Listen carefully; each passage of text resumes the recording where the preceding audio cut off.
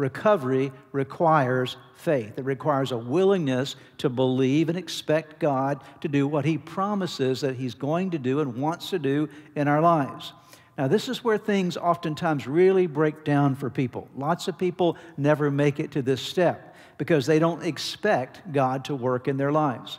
They don't exercise any faith. In fact, there's a lot of people, many people who've let go of all expectations, all positive expectations for their lives. They've gone into what I would say protection mode. The protection mode is something like this. The thought is, if I don't expect anything good to happen, I will not be disappointed. And so I'm just going to live my life in the negative. I'm just going to expect nothing good, so I will never be disappointed.